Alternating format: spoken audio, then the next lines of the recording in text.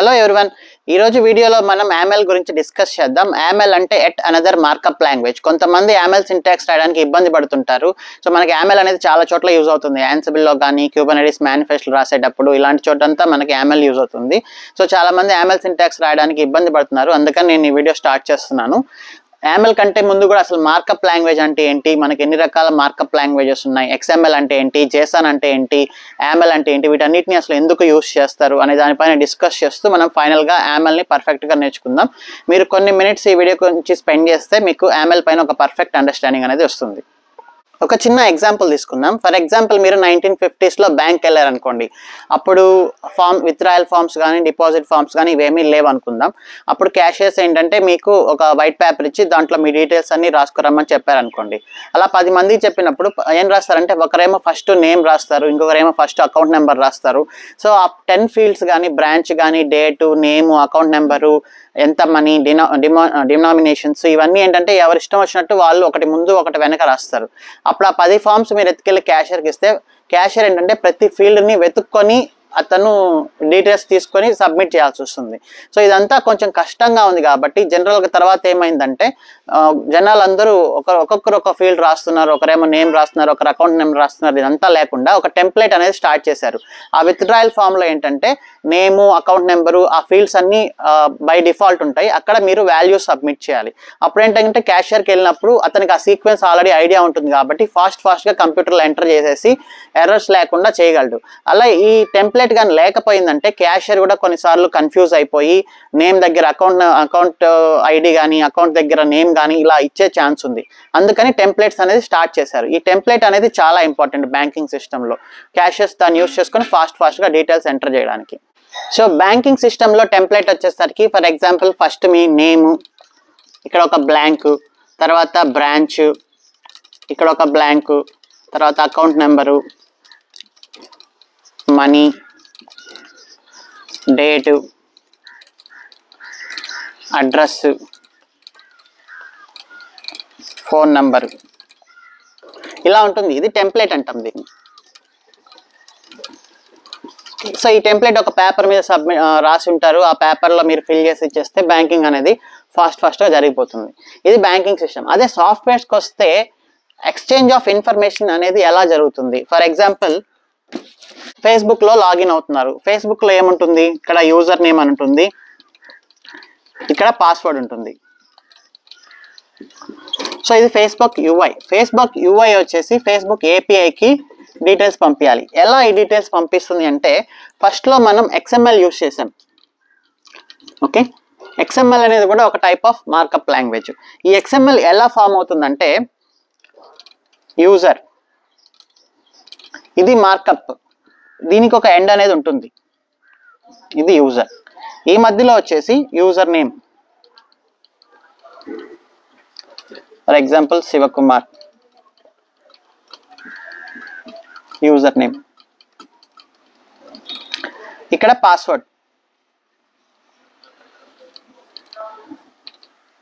ABC123, ఇక్కడ password. So ఇదేంటంటే ఇదొక మార్కప్. దీంట్లో యూజర్ అనేది ఒక ఫీల్డ్, ఇక్కడ స్టార్ట్ చేస్తే ఇక్కడ ఎండ్ చేయాలి. దీంట్లో యూజర్ నేమ్, పాస్వర్డ్.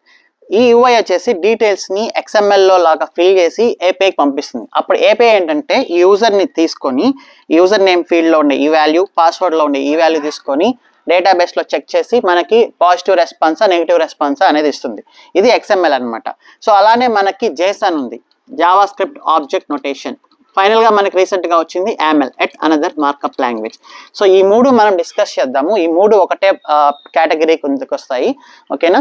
అప్పుడు ఈ మూడు మీకు అర్థం చేసుకుంటే మీరు XML అయినా JSON అయినా YAML అయినా ఏదైనా కూడా చాలా ఈజీగా మీరు ఫామ్ చేసి సబ్మిట్ చేయగలరు.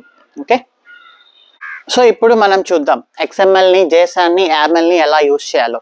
XML అంటే ఎక్స్టెన్సివ్ మార్కప్ లాంగ్వేజ్, JSON అంటే Java script object notation, YAML అంటే ఎట్ అనదర్ మార్కప్ లాంగ్వేజ్. వీటన్నిటిని ఏమంటామంటే డేటా ట్రాన్స్ఫర్ ఆబ్జెక్ట్స్ అంటాం. డేటా ట్రాన్స్ఫర్ ఆబ్జెక్ట్స్ అంటే డేటాని ఒక సిస్టమ్ నుంచి ఇంకొక సిస్టమ్కి ట్రాన్స్ఫర్ చేయడానికి మనం ఈ మూడింటిని వాడతాం. ఓకే, ఇవి చాలా సింపుల్గా ఉంటాయి. ఇవి చాలా చోట్ల యూజ్ అవుతాయి. ఫర్ ఎగ్జాంపుల్ యామెల్ తీసుకుంటే మనకి క్యూబర్నెటిస్ మేనిఫెస్టోలో కానీ క్లౌడ్ ఫార్మేషన్ రాయడంలో కానీ అండ్ యాన్సిబుల్లో కానీ యూజ్ అవుతుంది. జేసన్ అయితే మనకి మైక్రో సర్వీసెస్లో కానీ రెస్ట్ఫుల్ ఏపీఐ సర్వీసెస్ని కాల్ చేయడంలో కూడా జేసన్ యూజ్ అవుతుంది. సేమ్ XML కూడా అలానే యూజ్ అవుతుంది. సో ఈ మూడు చాలా ఇంపార్టెంట్. ఇప్పుడు ఈ మూడింటిని మనం చాలా ప్రాపర్గా పర్ఫెక్ట్గా డిస్కస్ చేద్దాం. ఓకే, ఇప్పుడు నేను ఒక పర్సన్ ఆబ్జెక్ట్ తీసుకుంటాను. పర్సన్ ఆబ్జెక్ట్ అంటే ఏంటంటే ఒక పర్సన్కి నేమ్ ఉంటుంది, ఏజ్ ఉంటుంది, డేట్ ఆఫ్ బర్త్ ఉంటుంది, అడ్రస్ ఉంటుంది. ఓకే, ఈ అడ్రస్లో 2 టైప్స్ ఆఫ్ అడ్రస్ ఉంటుంది, like present address and permanent address. ఈ పర్సన్ని మనం XML నోటేషన్లో ఎలా చేస్తాం? XML అంటే గుర్తుపెట్టుకోండి, ఎప్పుడు కూడా ఒక ట్యాగ్స్ ఉంటాయి. పర్సన్ అనే ట్యాగ్ ఓపెన్ అయితే అది ఎండ్ అవ్వాలి ఒక చోట. ఓకే, పర్సన్ అనేది నేను స్టార్ట్ చేశాను, నేమ్, దీంట్లో వాల్యూ, ఈ ట్యాగ్స్ మధ్యలో వాల్యూ శివకుమార్ నేమ్, అలానే ఏజ్ 30 ఏజ్. ఓకే, ఇక్కడ స్పేస్లు ఉండకూడదు, మధ్యలో స్పేసెస్ ఉండకూడదు. Okay, and then date of birth, for example 01/01/1992 date of birth, address. So ఈ ట్యాగ్స్ అనేది చాలా ఇంపార్టెంట్. ఈ ట్యాగ్స్ మధ్యలో ఉండేదే మొత్తం వాల్యూ అవుతుంది. ఫర్ ఎగ్జాంపుల్ నెల్లూరు ఆంధ్రప్రదేశ్ అనుకోండి.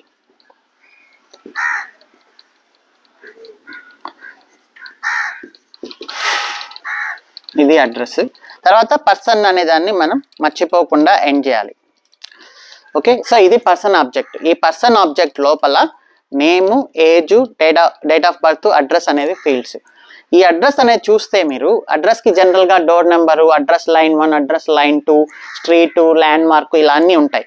సో ఈ అడ్రస్ అనేది సింపుల్గా ఇలా రాయడం కంటే, సో జనరల్గా మనం అడ్రస్ ఎలా రాస్తామంటే సేమ్ అడ్రస్ అనేది ఒకటి ఓపెన్ చేసి, ఓకే, సో ఇది నేను ఇక్కడ రాస్తాను.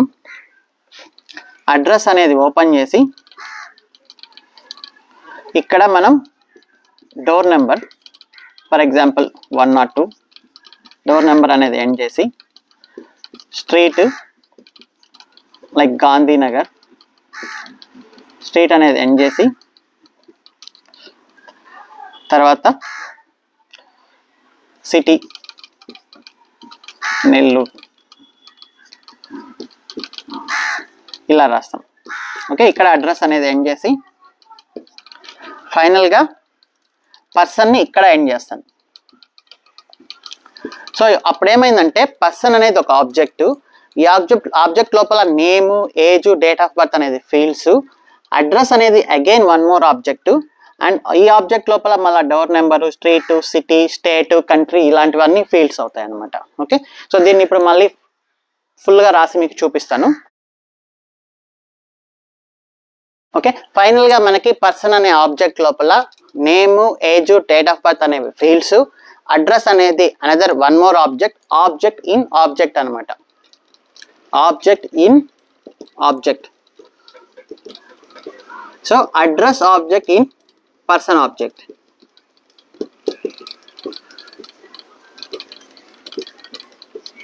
ఓకే, సో ఈ అడ్రస్ లోపల ఏంటంటే మనకి డోర్ నెంబరు, స్ట్రీటు, సిటీ అనేవి ఫీల్డ్స్. ఇంకొక స్టెప్ ముందుకేసి మనకి అడ్రస్లో వచ్చేసి 2 టైప్స్ ఆఫ్ అడ్రస్లు ఉంటాయి. మళ్ళీ పర్మనెంట్ అడ్రస్, కరెంట్ అడ్రస్. ఇవి ఇవ్వాలి అనుకుంటే మళ్ళీ మీరు ఏం చేయాలంటే అడ్రస్ లోపల ఇంకొక 2 ఆబ్జెక్ట్స్, ఇలా నెస్టెడ్ ఆబ్జెక్ట్స్ అంటాం. ఆబ్జెక్ట్స్ లోపల ఆబ్జెక్ట్స్ లోపల ఆబ్జెక్ట్స్ అలా వెళ్తుంటాయి. ఇక్కడ అడ్రస్ వస్తుంది, ఇక్కడ అడ్రస్ వచ్చాక పర్మనెంట్ అడ్రస్ అనేది ఒకటి ఓపెన్ అవుతుంది. ఇక్కడ ఏముంటుందంటే డోర్ నెంబరు, మళ్ళీ సేమ్ ఫీల్డ్స్ అనేవి ఇట్లా ఓపెన్ అవుతాయి, ఎండ్ అవుతాయి. అలా ఇక్కడ పర్మనెంట్ అడ్రస్ అనేది క్లోజ్ అవుతుంది. ఓకే, సో దాని తర్వాత మళ్ళీ కరెంట్ అడ్రస్ ఇక్కడ ఓపెన్ అవుతుంది, మళ్ళీ డోర్ నెంబరు, మళ్ళీ సిటీ, ఫీల్డ్స్ అన్నీ వచ్చి మళ్ళీ ఇక్కడ కరెంట్ అడ్రస్ అనేది క్లోజ్ అవుతుంది. ఫైనల్గా అడ్రస్ అనేది క్లోజ్ అవుతుంది. ఓకే, ఇప్పుడు మీరు చూస్తే పర్సన్కి name, age, date of birth అనే ఫీల్డ్స్, అడ్రస్ అనేది ఒక ఆబ్జెక్ట్. ఈ అడ్రస్ లోపల మళ్ళీ 2 ఆబ్జెక్ట్స్ ఉన్నాయి, ఒకటి పర్మనెంట్ అడ్రస్, ఇంకొకటి కరెంట్ అడ్రస్. పర్మనెంట్ అడ్రస్లో డోర్ నెంబరు ఆ ఫీల్డ్స్ అన్నీ ఉంటాయి. సేమ్ కరెంట్ అడ్రస్లో కూడా డోర్ నెంబరు, సిటీ, స్టేట్ ఈ ఫీల్డ్స్ అన్నీ ఉంటాయి. సో ఇదన్నమాట ఎక్స్ఎంఎల్ నోటేషన్. మీరు ఎంత పెద్ద ఆబ్జెక్ట్స్ అయినా కూడా, ఫర్ ఎగ్జాంపుల్ సైన్ అప్ అయ్యేటప్పుడు, ఒక పర్సన్ ఒక వెబ్సైట్కి సైన్ అప్ అయ్యేటప్పుడు ఆ ఇన్ఫర్మేషన్ మొత్తాన్ని మనం ఈ ఎక్స్ఎంఎల్ రూపంలో కన్వర్ట్ చేసి యూఐ నుంచి ఏపీఐకి మనం ట్రాన్స్ఫర్ చేస్తాం. సో ఈ రకంగా మనం ఎక్స్ఎంఎల్ రాస్తాం. సేమ్ వేలో జేసాన్ని, యామెల్ని ఎట్లా రాయాలో కూడా మనం ఇప్పుడు నెక్స్ట్ డిస్కస్ చేద్దాం. ఇప్పుడు అదే పర్సన్ ఆబ్జెక్ట్ని మనం జేసాన్లో రాద్దాం. జేసాన్ అంటే జావా స్క్రిప్ట్ ఆబ్జెక్ట్ నొటేషన్. ఇది చాలా పాపులర్ అనమాట. రెస్ట్ఫుల్ సర్వీసెస్లో కానీ, మైక్రో సర్వీసెస్లో కానీ ఫస్ట్లో మనం ఎక్స్ఎంఎల్ చాలా ఫ్రీక్వెంట్గా వాడేవాళ్ళం. తర్వాత జేసాన్ వచ్చేసి ఎక్స్ఎంఎల్ రీప్లేస్ చేసింది. ఇప్పుడు ప్రతి సర్వీస్లో మనం జేసానే వాడుతున్నాం. ఓకే, సో జేసాన్ వచ్చేసి జావా స్క్రిప్ట్ ఆబ్జెక్ట్ నొటేషను. అది ఎప్పుడు కూడా ఫ్లవర్ బ్రేసెస్తో ఓపెన్ అవుతుంది. తర్వాత ఇక్కడ చూడండి, నేమ్, కీ వాల్యూ పేర్స్ అనమాట, కొటేషన్స్లో ఉంటుంది ఎప్పుడు కూడా ఇలా. తర్వాత కామా ఉంటుంది. తర్వాత ఏజ్ 30. నెంబర్స్కి అయితే మనం కొటేషన్ ఇవ్వాల్సిన అవసరం లేదు. దాని తర్వాత date of birth, double quotes 010192, comma ఇవ్వాలి. ఓకే, దాని తర్వాత అడ్రస్. ఓకే, అడ్రస్ అనేది మీరు డైరెక్ట్గా ఇచ్చుకోవచ్చు, మొత్తం అలా మంచిది కాదు. కాబట్టి ఇక్కడ ఏంటంటే అడ్రస్ ఆబ్జెక్ట్, అడ్రస్ ఆబ్జెక్ట్లో మళ్ళీ మనకి డోర్ నెంబర్ 192, తర్వాత స్ట్రీట్ గాంధీనగర్, సిటీ నెల్లూరు, ఇలా మెన్షన్ చేయొచ్చు. అడ్రస్ ఆబ్జెక్ట్ అనేది క్లోజ్ అవుతుంది. దీని తర్వాత ఫైనల్ పర్సన్ ఆబ్జెక్ట్ అనేది కూడా క్లోజ్ అవుతుంది. సో ఇది జేసాన్ అనమాట. జేసాన్ ఎప్పుడు కూడా ఫ్లవర్ బ్రేసెస్తో స్టార్ట్ అవుతుంది. కీ వాల్యూ పేర్స్, కీ వచ్చేసి నేమ్, వాల్యూ వచ్చేసి ఇది ఉంటుంది, డబుల్ కోట్స్ ఉంటాయి పైన. దాని తర్వాత ప్రతి దానికి కామా ఉంటుంది. లోపల ఇదొక ఆబ్జెక్ట్ అనమాట. సో ఇది object in object, address object in person object. So దీన్ని ఇంకొంచెం మనం పర్మనెంట్ అడ్రస్, టెంపరీ అడ్రస్ లాగా రాయాలి అనుకుంటే లిస్ట్ అనమాట. లిస్ట్ అంటే ఏంటంటే, ఫర్ ఎగ్జాంపుల్ ఇది అడ్రస్ అనుకోండి. లిస్ట్ అనేది ఎప్పుడు కూడా ఈ బ్రాకెట్స్తో స్టార్ట్ అవుతుంది. ఈ బ్రాకెట్స్తో స్టార్ట్ అయ్యి లోపల ఇలా వచ్చి same door number 192, street Gandhinagar, okay, comma ఇంకొక ఆబ్జెక్ట్, ఇలా రాసుకోవచ్చు. ఇవన్నీ ఏంటంటే లిస్ట్ ఆఫ్ అడ్రస్లు అవుతాయి. ఇక్కడ మీరు టైప్ అనే ఒక ఫీల్డ్ పెట్టుకొని పర్మ్ ఇలా రాసుకుంటారు. ఇక్కడ మీరు అగైన్ డోర్ నెంబర్ వస్తుంది 192, ఇక్కడ స్ట్రీట్ గాంధీనగర్, ఇక్కడ సిటీ. సో ఇలా కామాలు అనేవి పెట్టుకుంటూ ఉండాలి.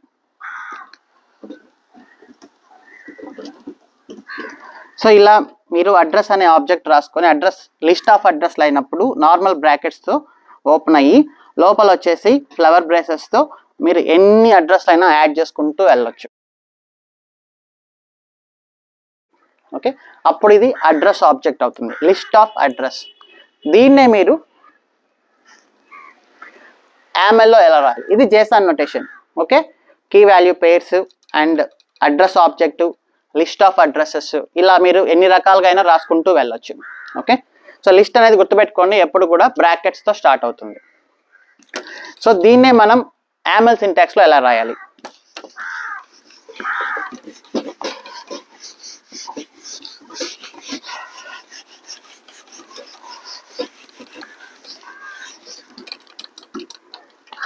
యామెల్ అంటే at another markup language.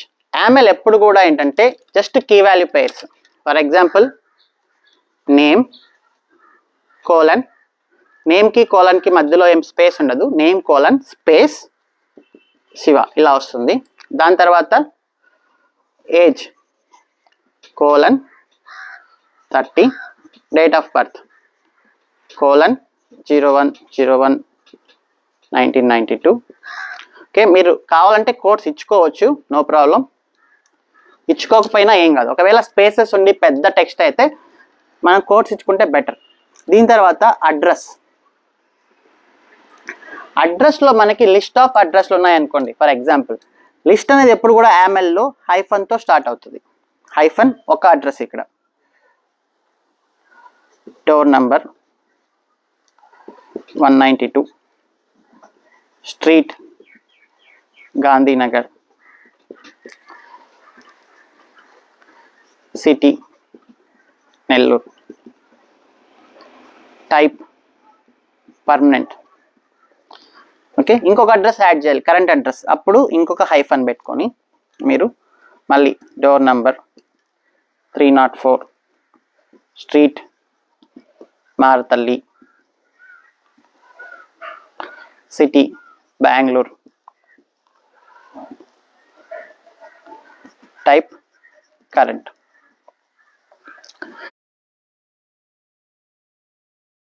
So ఇలా లిస్ట్ ఆఫ్ అడ్రస్లు అనేవి మీరు యాడ్ చేసుకుంటూ పోతారు.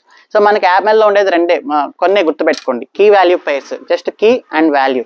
తర్వాత ఆబ్జెక్ట్, ఇదేంటంటే ఈ ఆబ్జెక్ట్ వచ్చేసి అడ్రస్ ఆబ్జెక్టు, టైప్ వచ్చేసి లిస్ట్. ఓకే, ఇలా హైఫన్ ఉంటే లిస్ట్ అనమాట ఇది. అలానే ఈ అడ్రస్ ఆబ్జెక్ట్ని లిస్ట్ లాగా కాకుండా మ్యాప్ లాగా కూడా రాయొచ్చు. ఓకే, సో మనకేంటంటే ఇక్కడ జస్ట్ కీ వాల్యూ పేరు, యామెల్లో లిస్టు అండ్ మ్యాప్ ఉంటాయి. సో కీ వాల్యూ పేరు అంటే ఇది జస్ట్ కీ :వాల్యూ. లిస్ట్ అంటే వచ్చేసి మనకి హైఫన్తో స్టార్ట్ అవుతుంది అనమాట. ఇప్పుడు మ్యాప్ అంటే ఎట్లా ఉంటుందో చూద్దాం. సో ఇదే అడ్రస్ని మనం మ్యాప్ లాగా ఎలా రాయాలంటే, మ్యాప్ అంటే ఏముండదు, జస్ట్ ఆ హైఫన్ అనేది ఉండదు.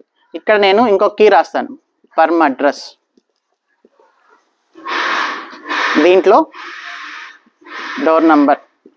ఈ ఇండెంటేషన్ అనేది చాలా ఇంపార్టెంట్ అనమాట. మనకి యామెల్లో వచ్చేసి ఈ స్పేస్ ఉంటుంది చూసారా, ఈ ఇండెంటేషన్ అనేది చాలా important. 192, street Gandhinagar, city Nellore. తర్వాత కరెంట్ అడ్రస్,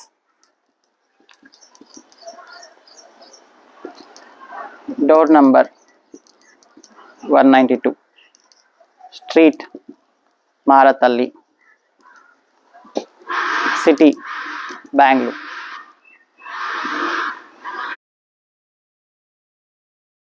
ఓకే, ఇదేమవుతుందంటే అప్పుడు మ్యాప్ అవుతుంది. ఇందాక రాసింది లిస్ట్ అవుతుంది, ఇది వచ్చేసి జస్ట్ కీ వాల్యూ పేర్ అవుతుంది అనమాట.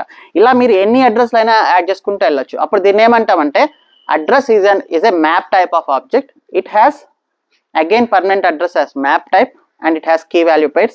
Current address as map type, it has key value pairs. This is map, this is map, this is key value pair. Okay, indentation అనేది చాలా ఇంపార్టెంట్ మీకు ఇక్కడ. ఇప్పుడు మీరు సిటీ అనేది దీని కింద కాకుండా ఇంకొంచెం స్పేస్ ఇచ్చి మీరు ఇట్లా రాశారనుకోండి, మీకు ఎర్రర్ వస్తుంది అనమాట. సో ఇండెంటేషన్ అనేది ఎప్పుడు ఇంపార్టెంట్. ఈ ఫీల్డ్ కింద ఉండేటివన్నీ ఇలానే ఉండాలి. తర్వాత కొంచెం ఒక ట్యాబ్ స్పేస్ ఇచ్చి, లైక్ 3 స్పేసెస్ అనమాట, 3 స్పేసెస్ ఇచ్చి పర్మనెంట్ అడ్రస్ అని రాసుకొని, దాని తర్వాత మళ్ళీ 3 స్పేసెస్ ఇచ్చేసి ఇలా రాసుకోవాలి. ఇలా రాస్తేనే కరెక్ట్. మీరు ఒకటి వచ్చేసి స్ట్రీట్కి వచ్చేసి 2 స్పేసెస్ ఇచ్చారనుకోండి, అప్పుడు ఇది రాంగ్ అయిపోతుంది, సింటాక్స్ ఎర్రర్ వస్తుంది. ఓకే, సో ఇండెంటేషన్ అనేది చాలా ఇంపార్టెంట్, పైథాన్లో లాగానే మనకి. సో ఇలా మీరు యామెల్ ఆబ్జెక్ట్ని రాసుకుంటారు. సో గుర్తుపెట్టుకోండి, key value pairs, list, map ఇవే ఉంటాయి. మీరు అడ్రస్ని లిస్ట్ ఆఫ్ అడ్రస్గా అయినా ఇచ్చుకోవచ్చు, మ్యాప్ ఆఫ్ అడ్రస్గా అయినా ఇచ్చుకోవచ్చు. ఓకే, సో ఇది ఓవరాల్ యామెల్ గురించి.